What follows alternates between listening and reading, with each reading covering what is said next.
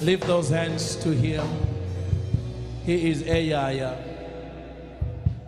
Sometimes a chant can say more than words can do of who he is and how desperate you are for his presence. We love you. Jesus, we hold nothing back. You are Yeshua. You deserve all of us. All of us. Let this conference be the conference where people can point and say, that was the day, that was the conference when Jesus took all of me. When Jesus took all of me. That there will be no resistance of any kind. We honor you, Jesus. Yeshua. Yeshua. Yeshua. Yeshua. We honor you. Thank you.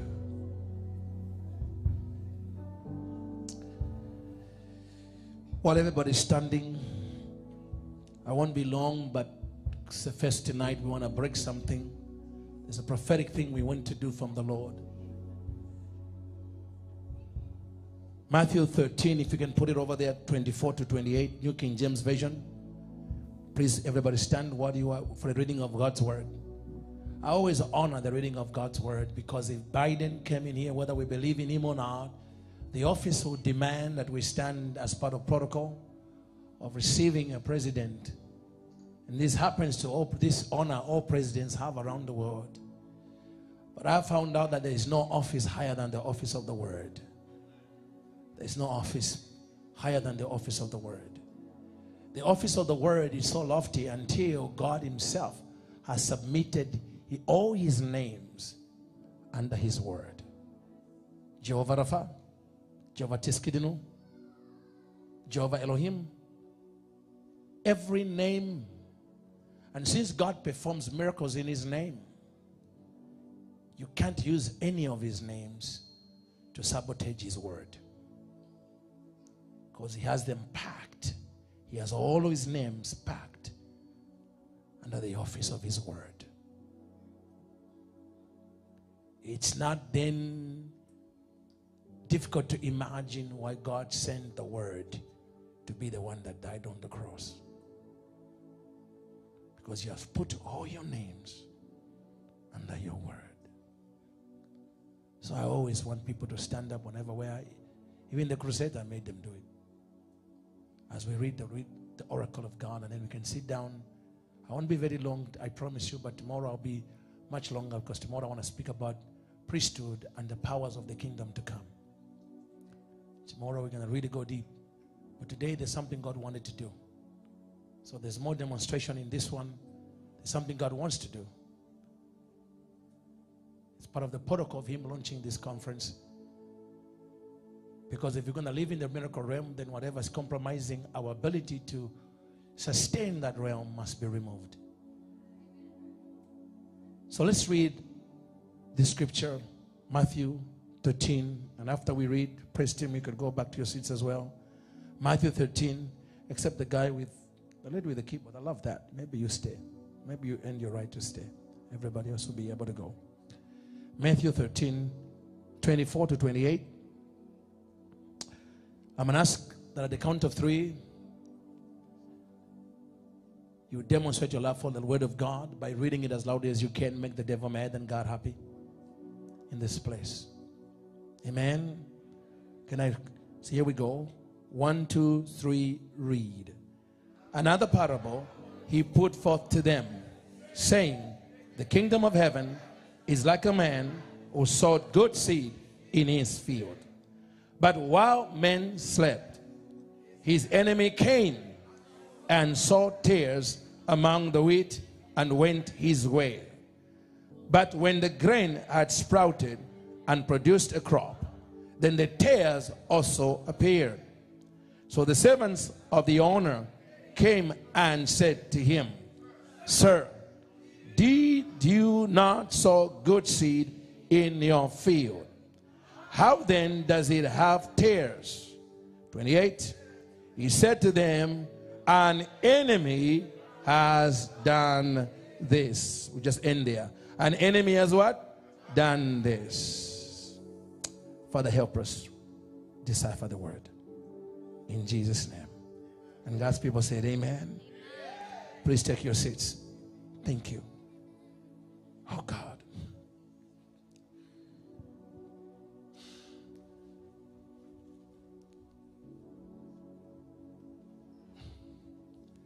I have been privileged by God that I have, by God's divine grace. Because I consider myself just a donkey that got lucky that Jesus took me from the place where two roads come together and decided to journey with me into Jerusalem. And while people clearly, Hosanna, Hosanna, the biggest mistake I could make, or the donkey could make, is saying that those adulations, that crying of the crowd had anything to do with the donkey, other than the cargo it was carrying on its back. I try to remind myself, it's my favorite story in the Bible, is the story of the donkey that was loosed by God from the place where two roads came together. But I feel like, for me, that really describes my life, because I was that donkey, stuck at the place where two roads come together.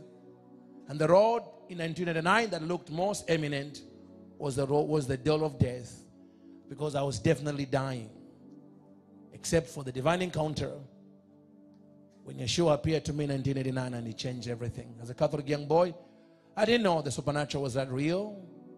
But when Jesus walks in your bedroom, everything changes. Everything changes. Everything changes. And what's interesting, he never has to introduce himself, because you just know him. He has an aura about him that when he walks next to you or looks in your eyes, you just know he knows everything, and you know that you are fully known. You're fully known, but also fully loved, and fully secure, and fully delivered. How one could learn that as a young believer in Christ at such, in one encounter, only when we get to heaven are we going to fully understand and appreciate what can be packaged by God in one encounter. May this weekend be a weekend of encounter for you. May the conference not just be the conference with men. May the conference be triggered by men but finished by God at night, in your bedroom, here at the hotel, wherever you are. Angels walking up in your room. God is standing up. May God continue the encounter right into your hotel rooms. May he find you. May you find him. May the encounter be so indelible, so powerful, so unshakable, that the sacrifices you thought you could never make, you will make in a second.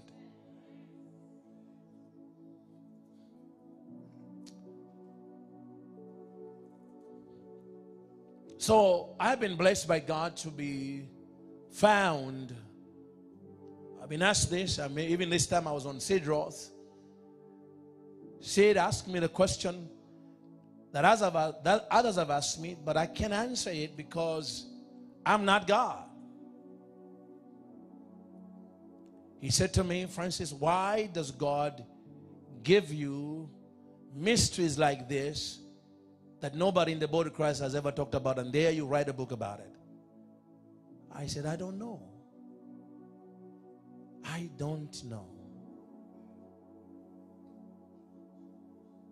But I just hope and pray that I live up to why that is the case. So when in 2011, in the technology of encounter, he came for me again to give me the mystery of the bloodlines. When he came and spoke to me, and he said,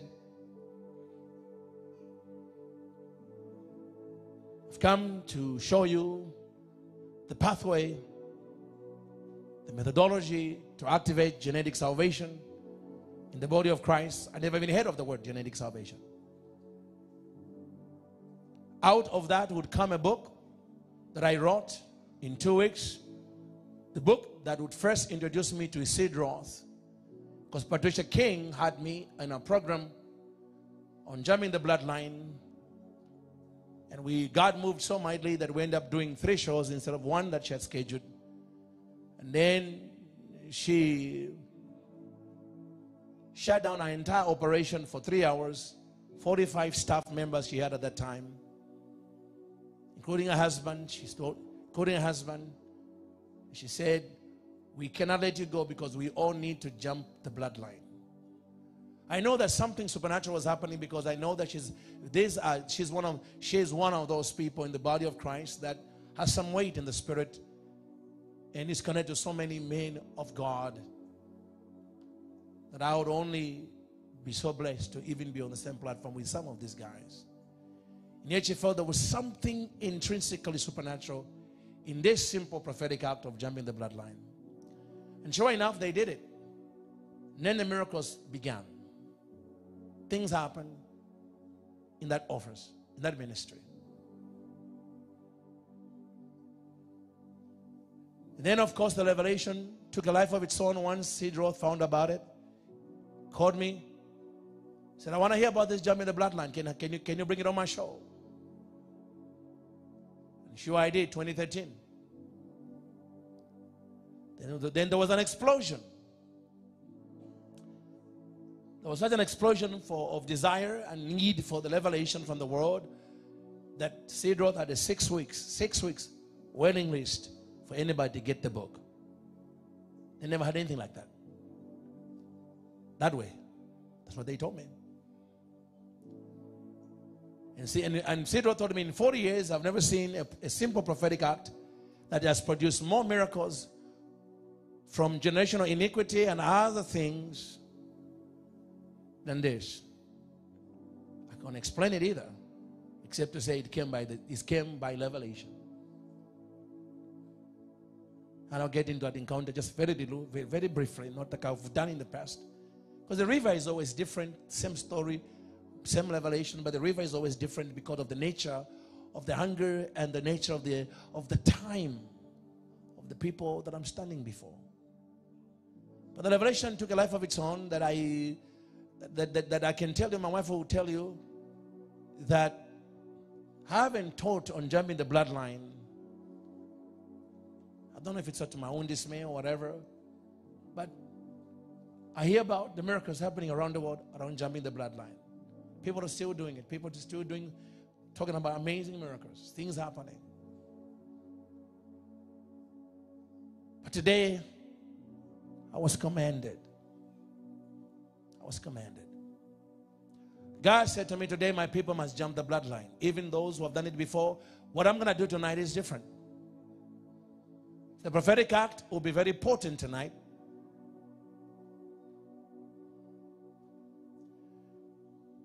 And I said, God, why? I mean, because I had prepared a different message that I wanted to bring tonight, not jump the bloodline. But if I've learned anything else in this stage of my development with God, when He speaks, there's only one option. It's a 4-letter word, obey.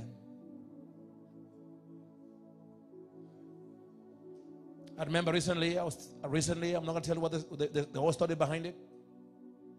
But God told me to do something that my soul didn't want to do, because my soul had worked up itself and bought into a different plan. You know how we can all do that. And I thought the plan was good. It was going to be good even for the kingdom. And I bought into it. My soul meditated upon the thing. It grew in me. And then just when my soul had done all the buying into this plan, He came to me and He said to me, Francis, I was having a worship time. I was actually singing the song, just reminds me. Hey, yeah, Hey, hey, I was in that time. It was early in the morning. And then he said to me, Francis, oh boy, how I pray that one of the things God wants to do today by jumping the bloodline, many of you have got so many demonic distortions in your bloodline, they are interfering with the voice of God. God said to me, some people that can't hear me, and the times we're living in, not hearing God will kill you. I'll say it again. Where we are going, not hearing God will kill you. Because the curvature of response is collapsing. The curvature of response before you are hit is collapsing. So, Brother Elizabeth, he said, Francis. I said, yes, Lord. I said,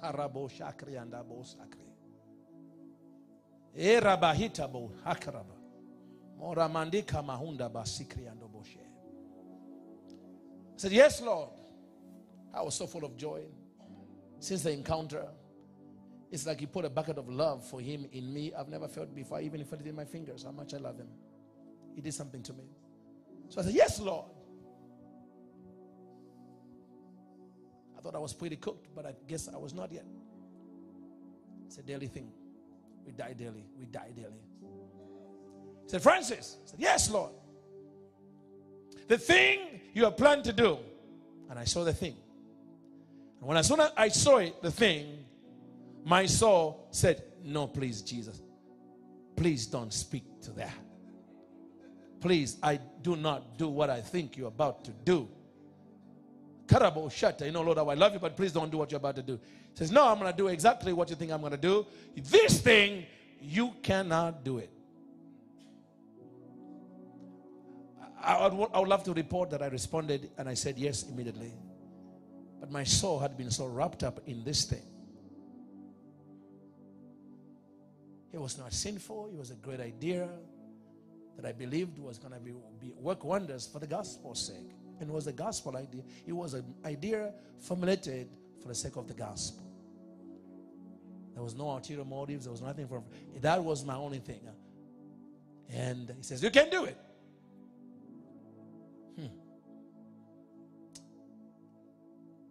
I fought through it. Tried to justify it. And the more I justified it, a cutting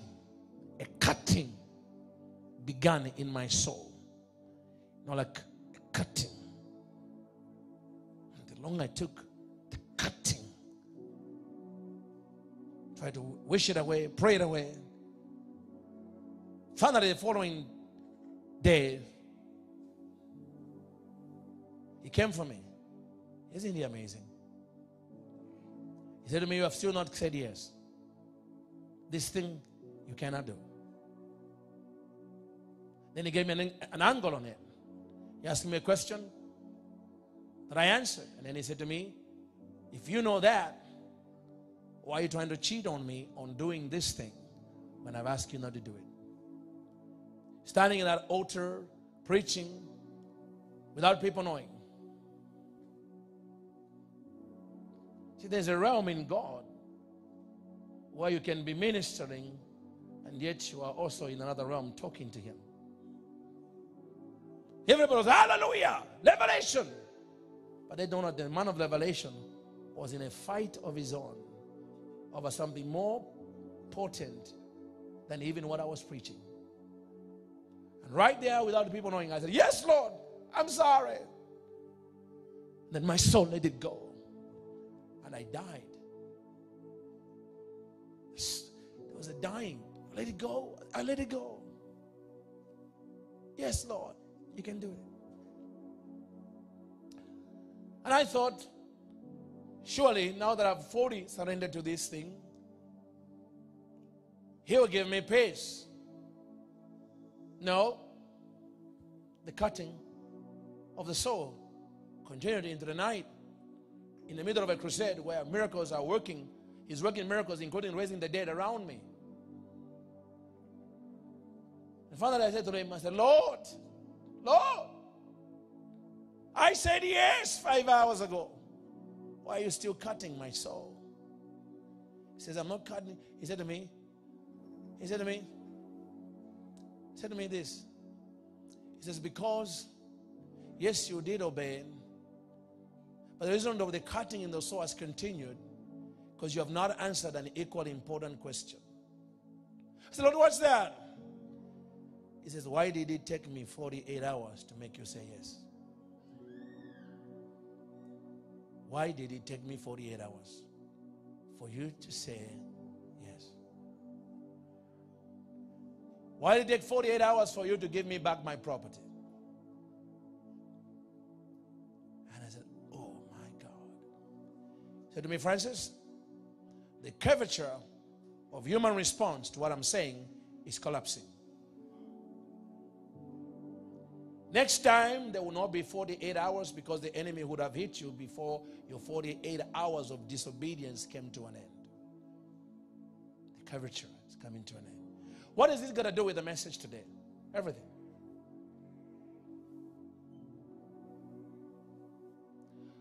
So when I was in my room preparing for this, God said to me, you are going back to jump in the bloodline tonight. I want my people to jump the bloodline. And he began to say to me, he began to show me.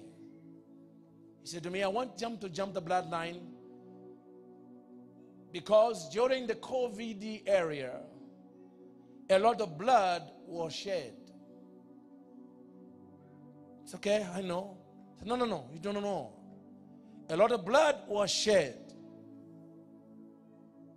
And since blood is the currency of our realm, because blood is the currency of our realm, God spoke to me. He said, during COVID, the blood that was sacrificed, rivers of it, empowered the fallen ones to install demonic programs in the bloodlines of many of my children, whether they took the vaccine or not, while they slept. Oh, I didn't take the vaccine, but while men slept, the enemy came.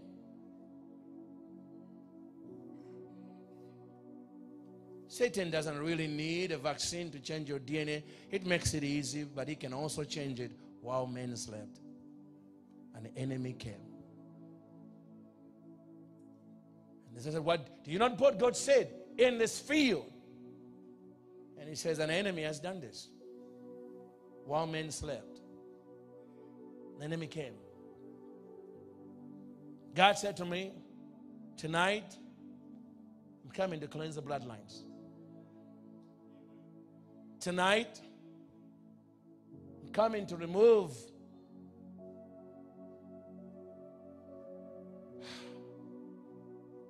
demonic distortions to the voice of God. Some of that came from the trauma. Some of you even suffered through COVID, losing loved ones. Do you know that the economy of the blood is so deep that men with natural machines that are not supernatural can take your blood and read the events in your life that marked you. If finite men with natural instruments can tell you this marker in the blood tells us there was a trauma. What trauma did you have? And look, how did you know? Because the blood speaketh. If men can do that, you think super intelligent beings from the second realm don't have better sophisticated equipment or technologies to read even more than what the doctor can read?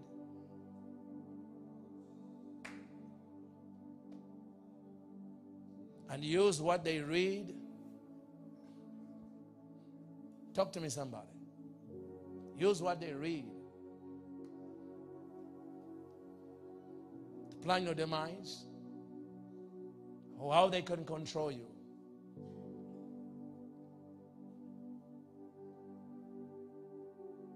Tonight I believe God wants to do something supernatural in our bloodlines.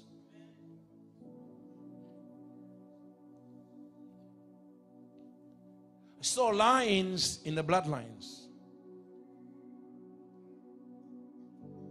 Some of the programs look like lines.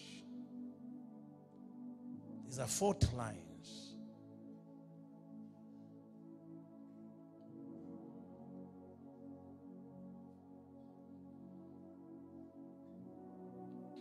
Some of us are carrying programs of limitations in our bloodline. Even though you yet want to believe, but you really can't do it. Because there are programs that immediately rise to challenge that and say, you can do it. You're not worthy of it. You can't do greatness like that. Not you. But the devil is a liar. God's going to set us free. God's going to set us free. Talk to me, somebody. God is going to what? Set us free. In the encounter that I'm talking about, in 2011,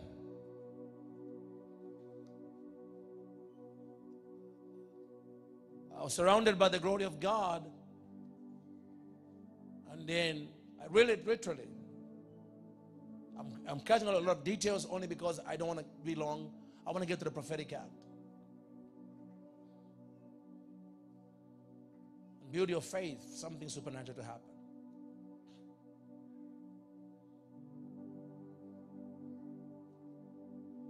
You know, I end up in this encounter when I bumped and his presence was all around me. I lost all sense of time.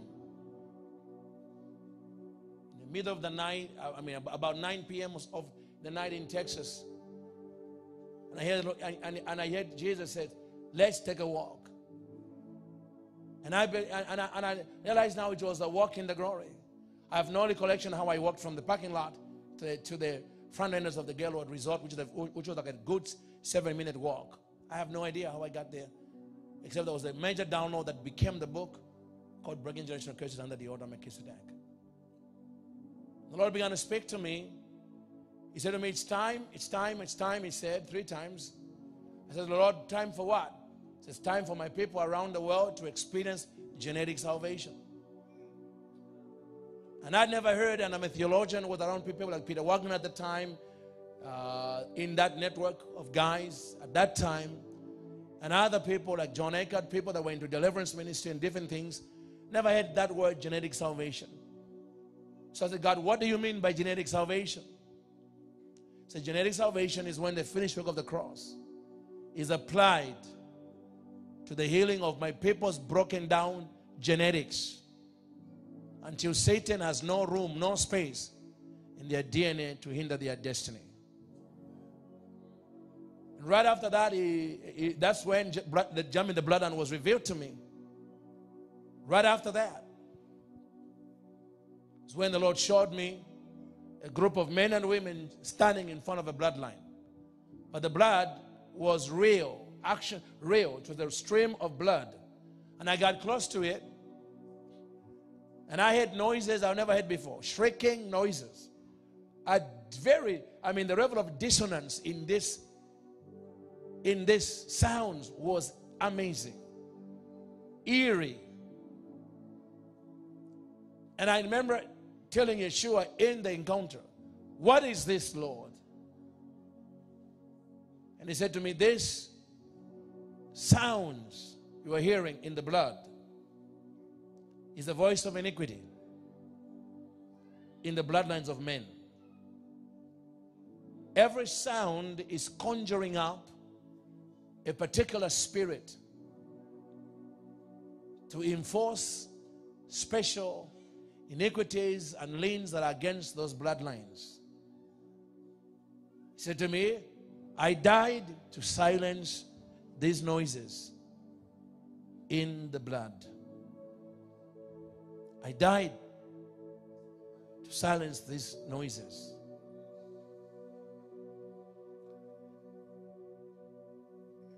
You know, And then in the encounter with the Lord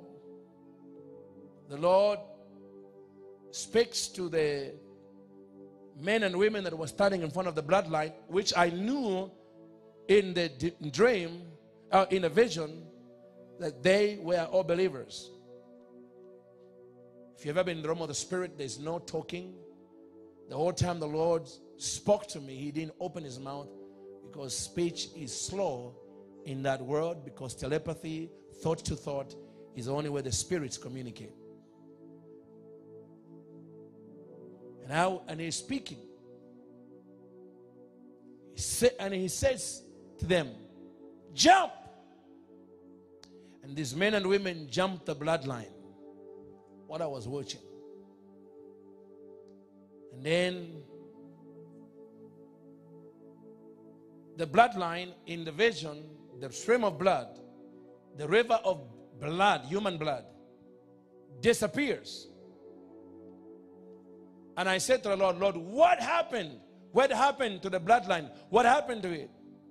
He said to me, I have cut it off. I have cut it off. He said the jumping over the bloodline was a prophetic exchange of the sons of men coming out of their own bloodline by prophetic act and jumping into mine. And since you can't trace mine, and I also removed the other one, he said to me, this, what you say, you must do around the world. And he said, you will see more miracles. And that's what Sidra was talking about. More miracles than anybody. More miracles. And the more miracles really came from because of what happened with that show. My wife and I were in Israel. And I'll read you 2 more scriptures and I'm going to pray. Call it a night. But when I ended a very high note.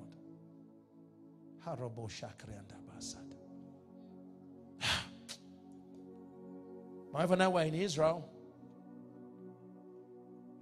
when Sidroth asked me to chair, to be the captain of a bus.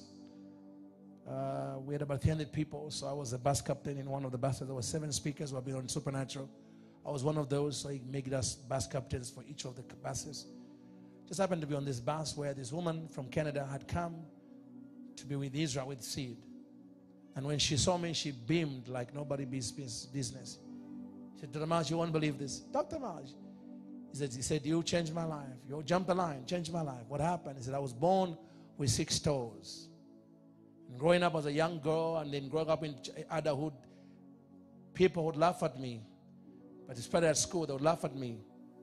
And I felt hideous. So I grew up with a sense of rejection, not feeling like I'm beautiful because of that genetic deformity, whatever it was.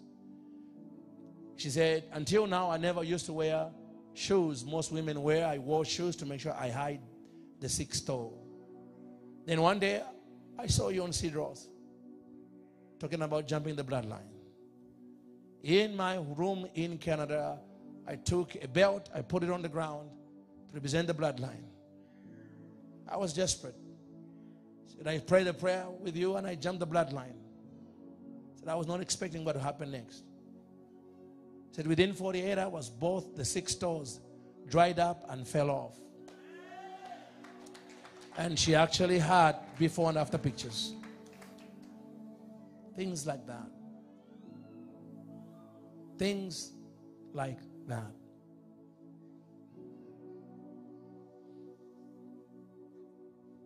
I was with Guillermo Maldonado in Miami. Because Sidroth called him. He said, you got to have this guy. And he flew me to Miami. And at King Jesus, 4,500 people that night in the evening service. There were so many miracles, Maldonado stopped counting. He stopped getting testimonies. We didn't lay hands. They only jumped a line. How do you explain that? Except that when God introduces something, He takes care of the results. So many testimonies, but one I will never forget was a boy of 18 years, I think 17 or 18 years. Maldonado interviewed him, but he was crying. You could feel that he was crying from a very deep place. He was hugging his mom and dad and kissing them. It was very impactful. Apostle Maldonado asked him, what's going on? He said, I don't understand. My parents are good to me, but there was something in me that hated them. So no matter how much love they showed me, the more love they showed me, the more I went out of my way to break their hearts. I would repel them. I would do things just to stab them back. I couldn't understand. I couldn't stop myself because their actions were so loving. But they kept up. Parents, parents have an amazing grace. Amazing grace. And the boy cried. He said, I don't know. But as soon as I jumped the blind, as soon as I jumped that red rope over there, he says, this thing that has made me hate my mother came out. Now I feel for the first time in 17 years love for my mother and dad. And at the altar they hug. Father is crying, mother is crying. How would you explain that? That's a teenagers. Teenagers don't lie. It is what it is. I've seen so many things. Why am I giving you this? To let you know that foreknowledge is always ahead of the demonic. I said foreknowledge is always ahead of the what? The demonic. COVID was by design. It was not a pandemic, it was a plandemic. You know that now.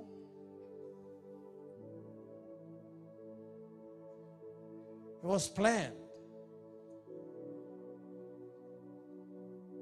Because Satan needed blood, the currency of blood, to open up a new dispensation of time and the days of evil. Is it amazing that just after COVID, it's like there is a pandemic of transgenderism? What do you think the enemy was buying with that blood?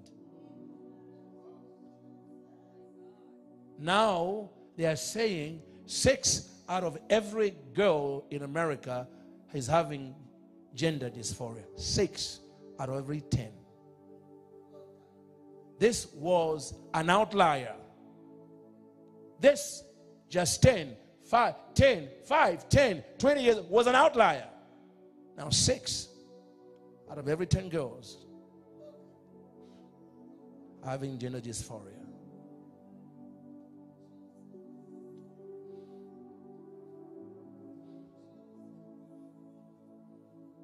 But I'm telling you, God has never led. Somebody give God a shout. He's never led.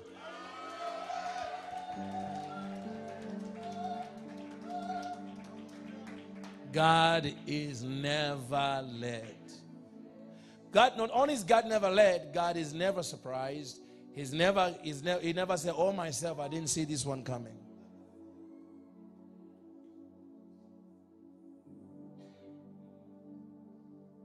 So tonight, in a few minutes, we're going to do it.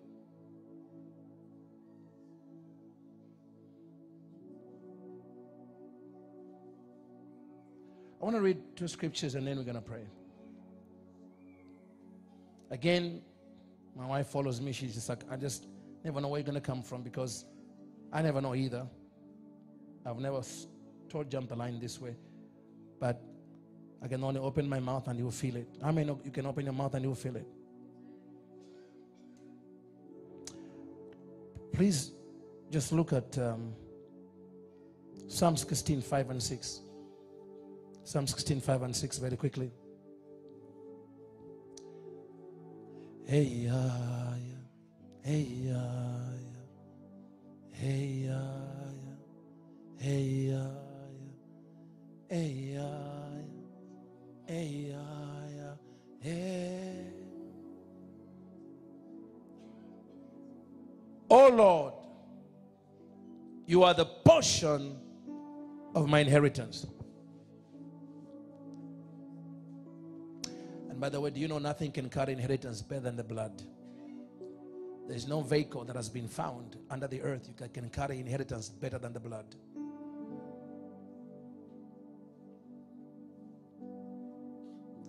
The reason you're going to give your children, should God tarry and you have to go home, the reason you're going to will your house, your cars, your businesses to your children is because the blood speaks. That they have an inheritance with you. The Lord is the portion of my inheritance and my cup.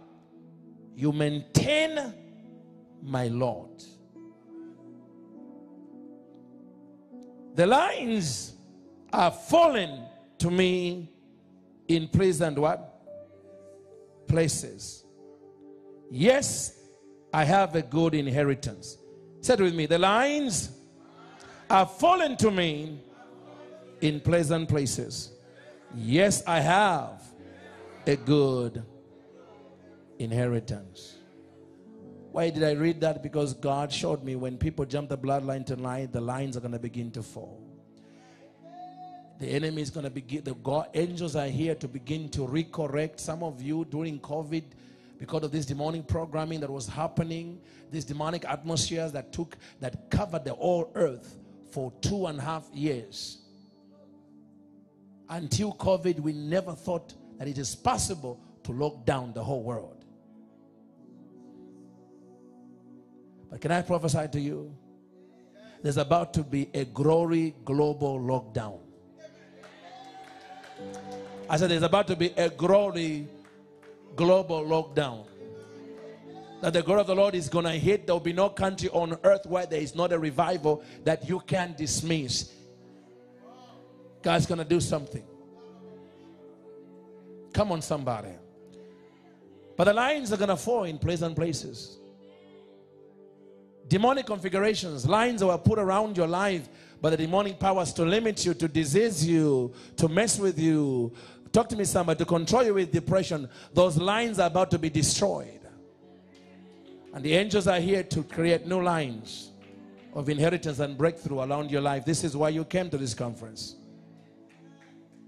The name of Jesus. What's interesting about bloodlines, when God began to when God gave me jump in the bloodline, because I was so blown away by how it's such a almost, let me just say this, almost a foolish thing, like jumping a line. Come on, God, you couldn't come up with something better. You know what I found out, Pastor Suzanne? The foolishness of God is stronger than the wisdom of men.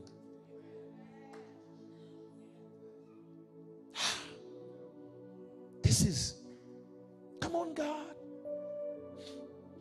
But I found out something. Because of the line and what began to happen, I began to study lines. And I found out that in the Bible, whenever God's about to do something big, He will send an angel with a plumb line. Apparently, God loves to work through lines. And I also found out that life is really controlled by lines, whether you know it or not. Life is controlled by lines. What kind of lines? The lines we've crossed and the lines we've failed to cross. Some of you right now, you are diseased in your body. You haven't felt God's presence for a while, if you want to be honest. The reason being, you crossed the line you should not have crossed. But today, as you jump the bloodline, as you repent, God is going to fix that situation. And His presence will. What happened? You'll be like, I haven't felt like this for the past 5 months. Because I crossed the line. And some of us, the reason why we are not experiencing mighty miracles, mighty things of destiny, is because of the lines we failed to cross. Some of us in our bloodline, Satan was busy lighting lines of inferiority, lines of limitations, lines of fear, lines of trauma, lines of depression. And those of you that have failed to cross those lines, He rules your destiny. Can't stop your salvation, but boy, is he playing a field with your destiny. But the devil is a liar. God's going to help us. In closing, there are two lines that affect us the most. There are two types of lines that affect everybody. And I give you those two lines, and then we're going to jump the bloodline right now. Because when you jump the line, you will need to know, prophetically speaking tonight, the lines, they jump the line. And guys, get ready. Put the line already. Don't wait for me. Now I'm coming towards the end. Put the line. You guys know what to do? I told you what to do. Come into that thing.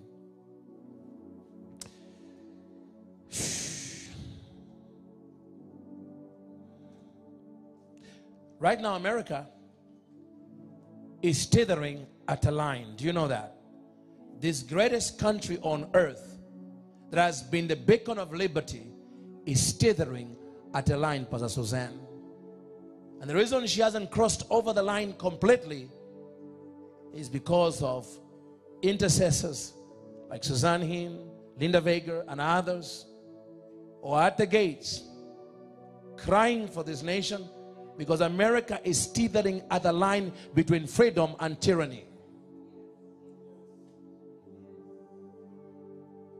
When I came to America, I was so excited, Linda. I could say anything, because I came from Africa, where I saw you say something and tomorrow nobody knows where you went. You have been disappeared supernaturally. Disappeared supernaturally. And you are going too far. You know where to go. I told you. Yes, there. Disappeared. So when I came to America in 1998, 1997, I did a dance. And I began to watch television, and I began to see people talking and pointing at the government. Oh, this government from both sides. I'm like, my God. And nobody's dead. This is amazing. But now, I have more liberty in Africa than in America. The country is teetering.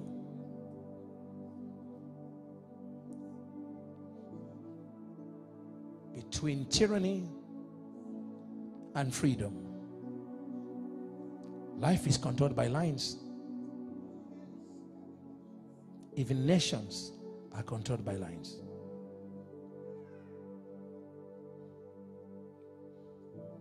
When the Lord said tonight, when you jump the bloodline, you're not jumping for you.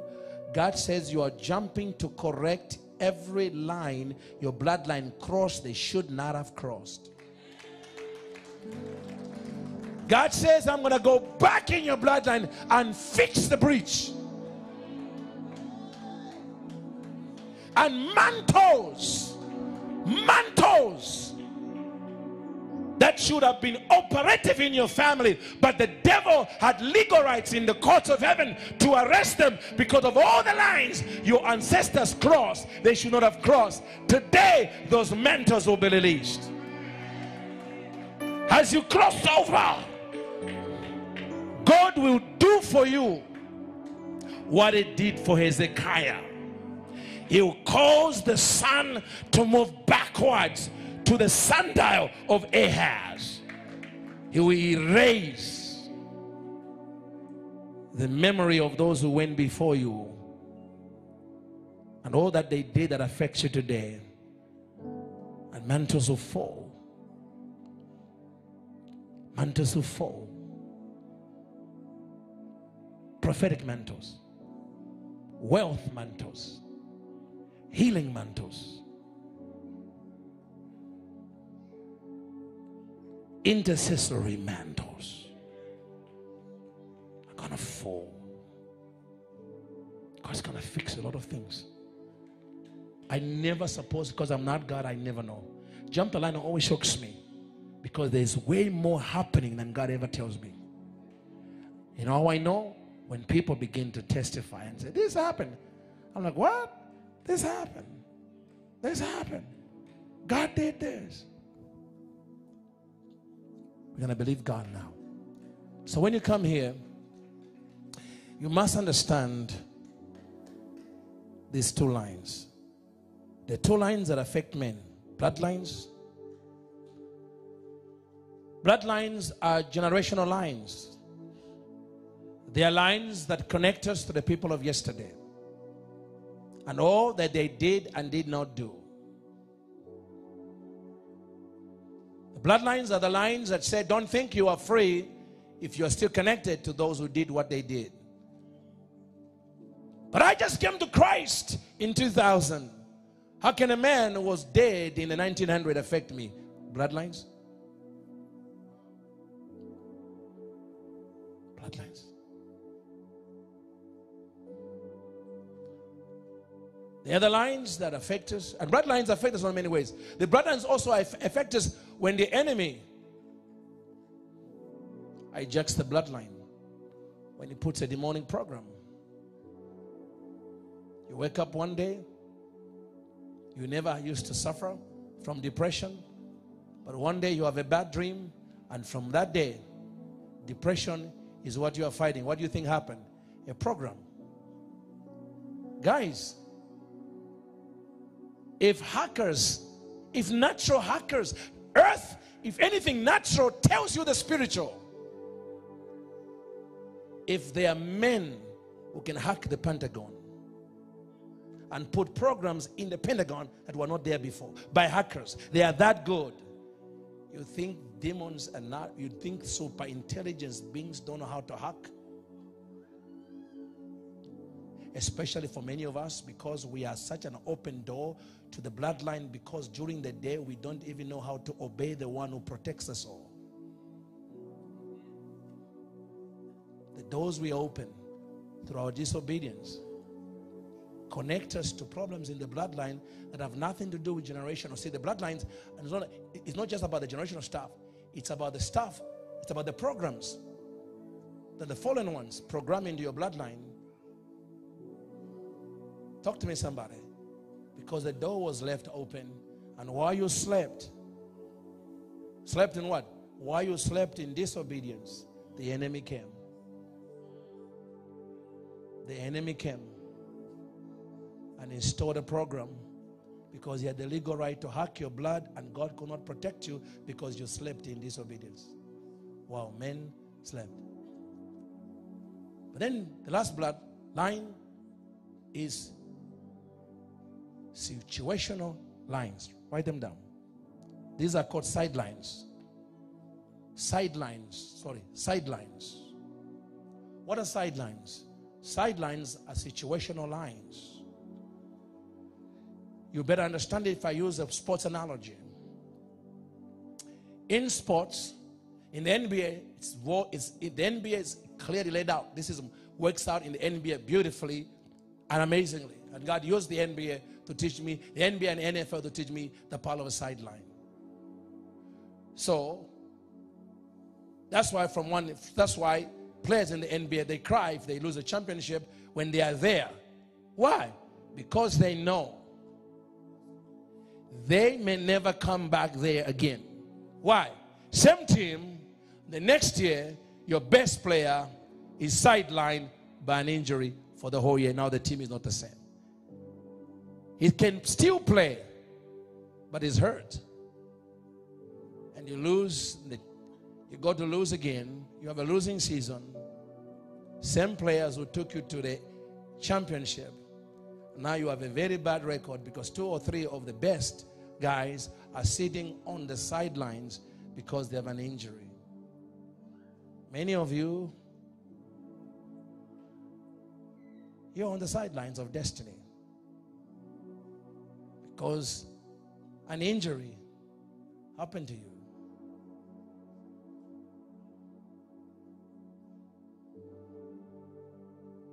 And you were sidelined. Today God says, give me all your sidelines. Let go of the unforgiveness. I know they hurt you. I know whatever they did. It was not your fault that you were molested. It was not your fault that somebody that you trusted stabbed you in the back. But get over the sideline. Because if you stay long on the sideline, the demonic beings know how to work that to their favor.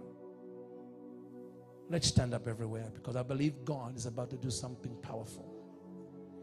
Hey, hey, hey, hey, hey, hey, Hey. Come on, sing it. Hey, yeah, yeah. Hey, yeah, yeah. Hey, yeah, yeah. Hey, yeah, yeah. Hey, yeah, yeah. Hey. Hey, yeah, yeah. Hey, yeah, yeah. Hey, yeah, yeah. Hey, yeah, yeah. Hey, yeah, yeah. Hey, yeah, yeah. Hey. Come on, sing it. One more time. Hey, yeah, yeah. Hey, yeah, yeah. Hey, yeah, yeah. Hey, yeah, yeah. Hey, yeah, yeah. Hey. Thank you, Jesus. Hey, yeah, yeah. Hey, yeah, yeah. Hey, yeah, yeah. Hey, yeah, yeah. Hey, yeah, yeah. Hey, yeah, yeah.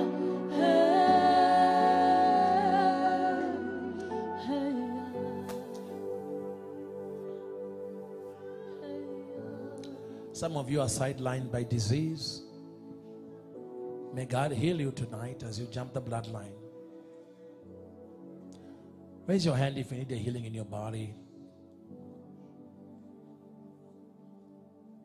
I want you to note what you're feeling now, and then note what you're going to feel when you jump the bloodline. You see, lines can speak loudly. Have you ever heard people when they're sick and tired of being sick and tired, and then they say, I'm drawing the line? So lines can represent a determination for breakthrough, where you say, like Jacob, I will not let you go. This is it. I will not attend one more conference without encounter. This is the day you meet with me. And God, and you see, spirits know when men are ready for business. You know why God has not encountered you? You are not serious yet. You can lie to everybody, but you can't lie to a spirit. Especially when God is that spirit. I want an encounter.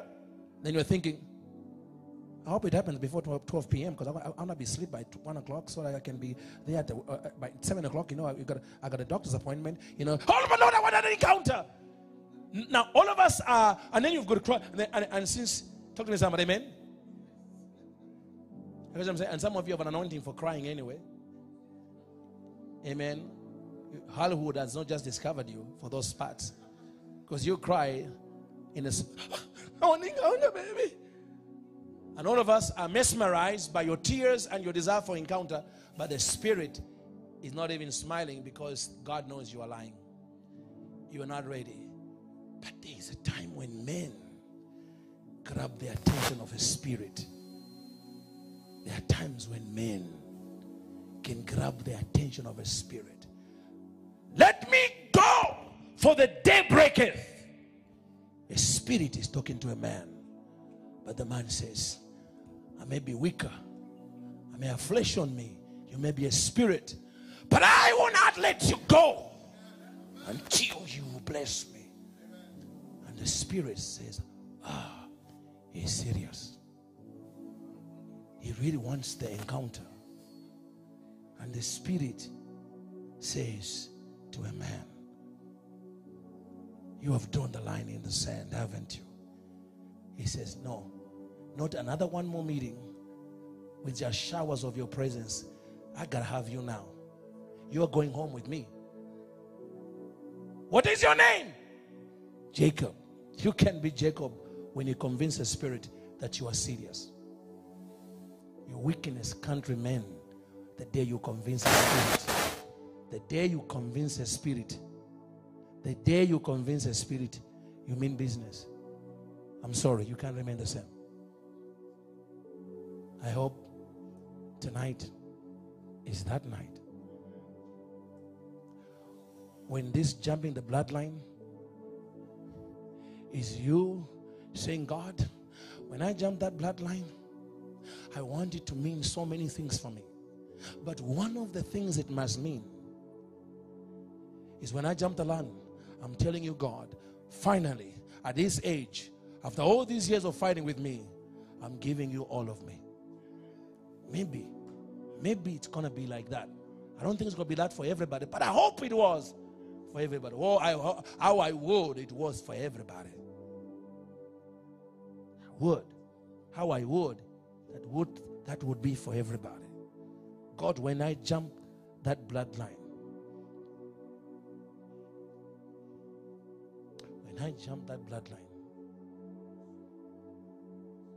the spirit of lust that has been fighting me dies. I'm coming into a new place. We're about to do it. But I'm telling you, a spirit has drawn the line. And the Lord told me, when they jump today with a sincere heart, I will take out of their bloodlines anything that was programmed into them by the fallen ones during the COVID cloud of death and darkness. But also I'll do many things. Get ready. About to pray. I want you to get ready because I'm going to lead you in a prayer. It's a prophetic prayer. Then what I'm going to ask is that you just do exactly as I tell you when you jump the bloodline. It's a simple thing. When the Lord showed me jumping the bloodline and the people jumped the bloodline, in the vision, when the people jumped the bloodline disappeared. The bloodline with all that noises of iniquity disappeared. But then I saw a spirit. First time I ever saw. What I understood as a concept, I now saw as a spirit. I saw a spirit of Tehillah praise. Praise is a spirit. I saw a spirit of Tehillah praise come and enter all of them. And I've never seen men praise God like that. It was intense praise. Pure, unadulterated praise. And I said, Yeshua, what? I said, Lord, what are you showing me? He says, every time I lead you to cause my people to jump the bloodline. When they jump the bloodline, they cannot stay silent before my Father. They must give him a Tehillah praise, because it's the praise that seals the transaction. It's a praise. And so we're going to pray. When I say jump, from the first row, we're going to begin to jump. Everybody's going to come. We've gone one way. If I did it the same way for Maldonado and there was a bigger crowd, 4,500 people, we're not even that close. What am I trying to say? You're going to come and jump the bloodline that's been put over here. And by the way, when I begin to pray, even if I don't mention some things, the Lord is saying, tell my people, you honor what you attach to the line. Because you see, everybody here has a story that's different from the other. So God says you honor what you attach to the line up on top of what I lead you into as Spirit God leads me. But you can attach something to the line. You see, there's something about spirits I'm finding out. And God is a spirit. Keep talking about spirits. Spirits love to be challenged by men who mean business. So today, you can attach things to that line and say, God, ABC. When I jump the line, you have to do ABC. Attach whatever God will honor. So there'll be so many miracles, so many stories. So I want you to pray this prayer after me now. Thank you, Jesus.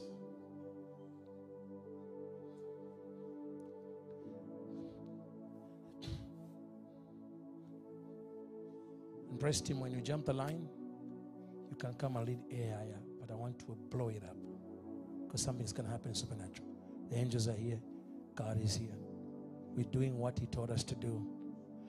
So when you jump the line, because of them so many people, this is what we're going to do. When you jump the line, especially the front row, when you jump the bloodline, because you'll be the first one to jump the bloodline, unless the power of God hits you and you can't walk, I understand because that happens. But I want you, when you've jumped, to go round the line to your seats. But everybody else can continue to come and jumping over the bloodline. You go. You do not cross it back because you reverse what you just did. It's like going back to get the vomit when God has already released it. So you don't cross it. You do not cross it back. You go around it. That's why we didn't push it. We want to make sure that you can jump. Amen. Then you go to your right or to your left. Unless the power of God hits you, then all we ask the rest of people is somebody, the power of God hits them and they can't really walk. They're under the power. Just walk over them graciously. Amen. This happens a lot. Just go. But we want everybody from the back to here to experience this. Because God is about to do something supernatural. Amen. Okay, let's pray now.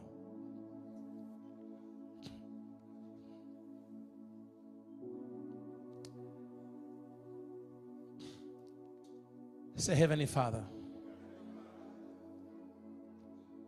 I, by faith, step into that Ancient of Days court to receive your righteous judgment over my bloodline, my genetic inheritance, and anything in my bloodline Satan has compromised while I slept. I ask that you judge me concerning those things in the name of Jesus. For your judgments are true in Jesus' name. Heavenly Father, as I stand before the court of heaven, I simply say guilty as charged to any legitimate accusations lodged against me and my bloodline in this court by the accuser, the adversary. I just agree. I agree by repenting. I say, Lord, forgive me and my forefathers for lines we crossed in disobedience, in idolatry, we should never have crossed. I repent for the breach that was caused in the realm of the Spirit. Heavenly Father, your word says, if we confess our sins, you are faithful and just to forgive our sin and cleanse us from all unrighteousness. Lord, thank you for forgiving me of my sin, both personal and generational. In the name of the Lord Jesus. Heavenly Father and righteous Judge, I also come to be judged for sidelines that have happened to me and that have allowed to control me and my destiny. Sidelines that have caused me to focus on nursing my injury, nursing my offense, nursing my fears, than getting off the bench and getting back into the field of destiny. Lord, I'm asking I'm asking that by the blood of Jesus, you would heal me of it. Deliver me from the power of these sidelines. And forgive me, Lord, for holding on to the injury instead of coming to you to heal me, as I forgive those who despitefully used me or abused me. I forgive any human being connected to any injury that I'm suffering. I forgive them. I let it go.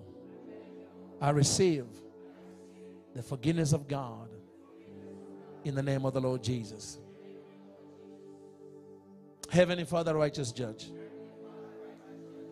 I make a petition tonight in the name of your only begotten Son, Yeshua, that tonight, when I jump over the prophetic bloodline,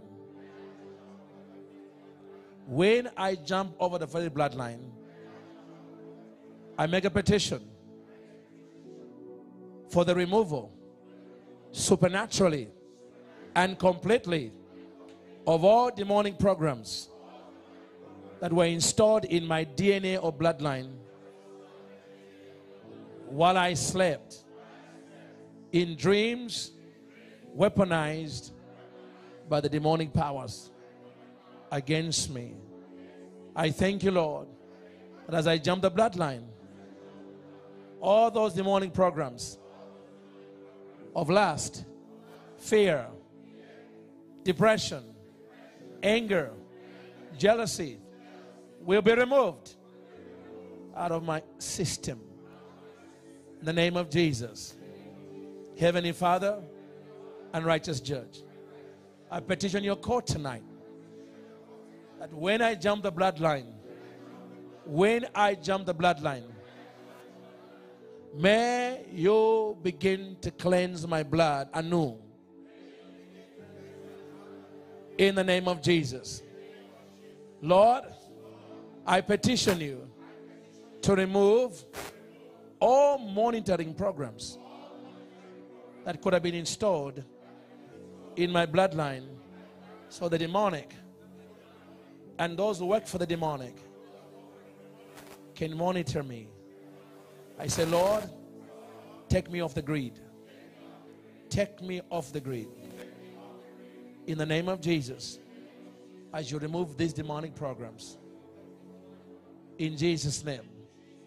In Jesus' name. Heavenly Father and righteous judge, I also petition you and your court for the removal out of my bloodline, out of my life, any evil altar that is operating in my bloodline. I declare and decree that it shall be removed and destroyed in the name of Jesus.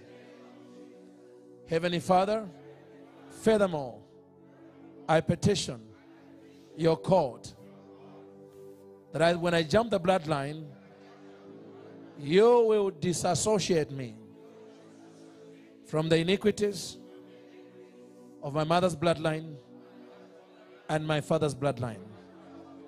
In the name of Jesus.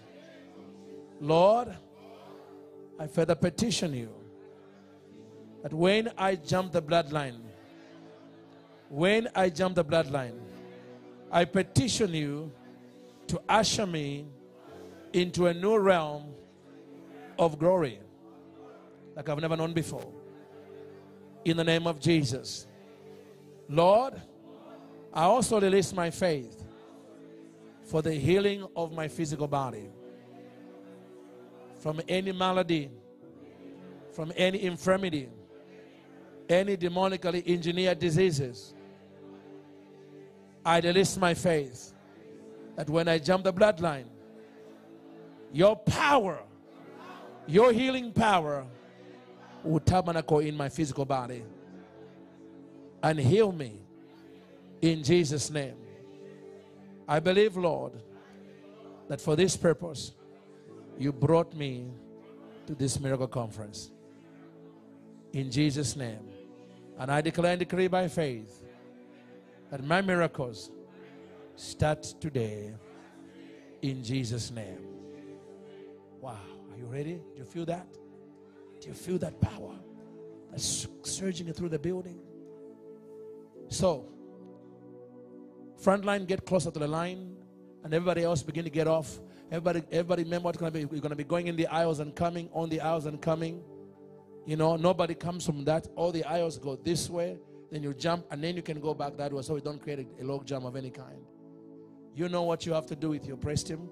Any member of the praise team? Are there any members? Okay, those two, good. You know what you have to do. Hallelujah. And the Lord says to me to tell you as well that when you jump the bloodline, you, madam, are finally going global. You are finally going global. Your music, your voice, your travel, you're going to travel so much. I see an assistant to travel with you because you're going to travel so much. Okay? The things the Lord showed you that have kept you up at night because you keep seeing other people rise and you pass you by. But God said, you watch me do it. Okay? All right? Okay? And also the Lord says, by next year, this time, you already be married.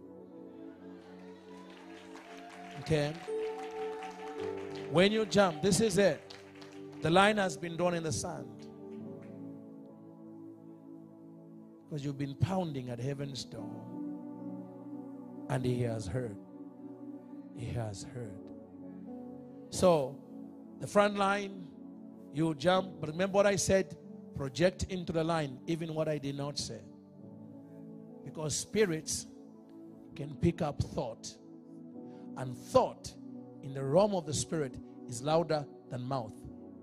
So project into it what I did not say, because I don't know your story. But I've covered what my spirit was being led to do. But what you project into that line, what it means after tonight for you, only God, who's a spirit, and you will know. And maybe we'll find out later when you begin to testify, because this is what God did. Okay? Hallelujah. This place is about to explode with the power of God, with the worship of God. Angels are all over the building for this. You guys ready? Okay. So when they jump the line, everybody begins to come. It's free for all. You come, you jump the line. But remember, when you jump the line, you don't go like, and then you walk away like, When you jump the line, you give Yeshua, God, a Tehillah praise. You praise Him like He just gave you $1 million, because actually He's giving you more by this one prophetic act. Talk to me, somebody. Amen? All right. Thank you. Here we go. In the name of the Father, the Son, and the Holy Spirit, jump into your deliverance now!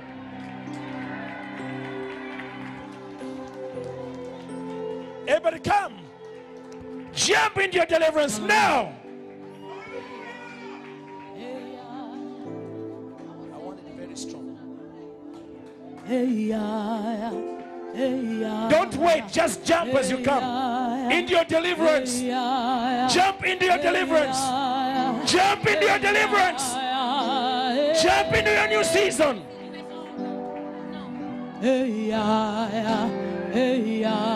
Jump into your healing. Jump into your deliverance. Jump into your miracle.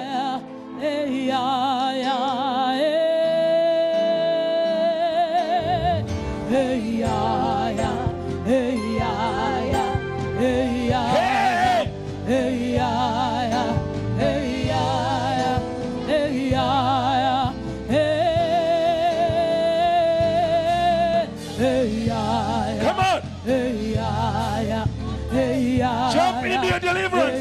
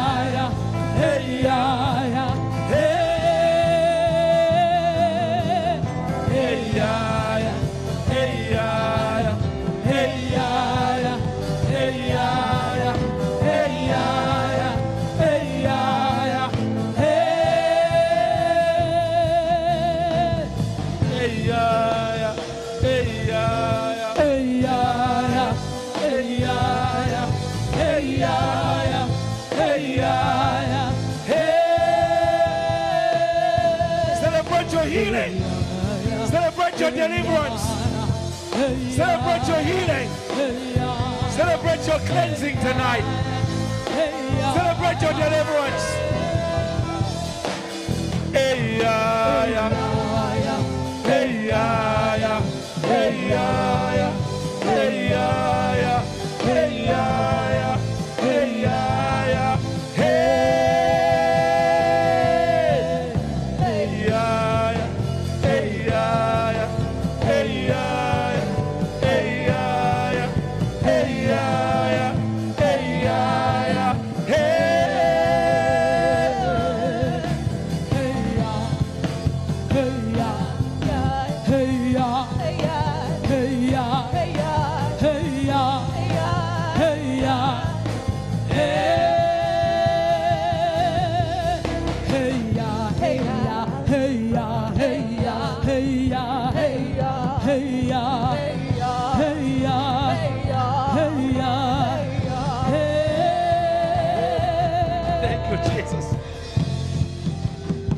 Come on. Hey, you never stop until I do. You're not leading me, I'm leading you. Dance in the Holy Ghost. Dance in the Holy Ghost.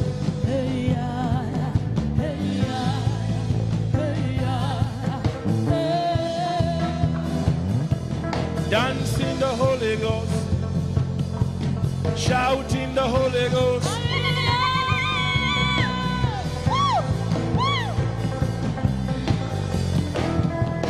Dance in the Holy Ghost. Dance in the Holy Ghost. Shout in the Holy Ghost. Shout in the Holy Ghost.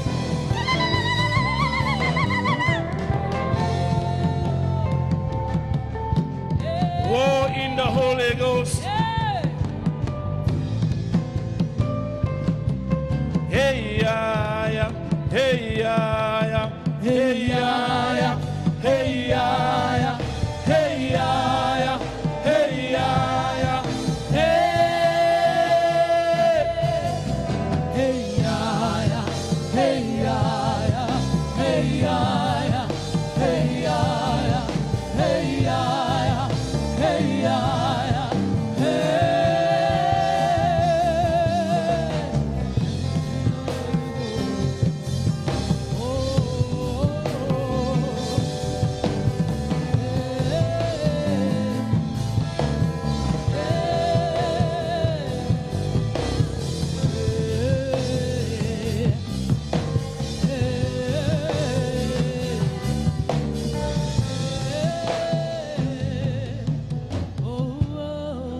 Somebody shout Jesus.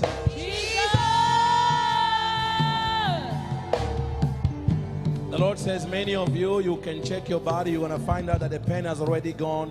While you are air highing, He was healing you. Amen. So many, while you were jumping the bloodline, you are being healed by the Spirit of God. Hallelujah. Hallelujah. Hallelujah. Hallelujah. Hallelujah. Hallelujah. Check your body. You know, do what you couldn't do before, and you're going to find out God has already done it by His Spirit. God has already done it. God has already healed your body. That's it. That's it. That's it. That's it. That's it. So many people being healed already. I'm telling you.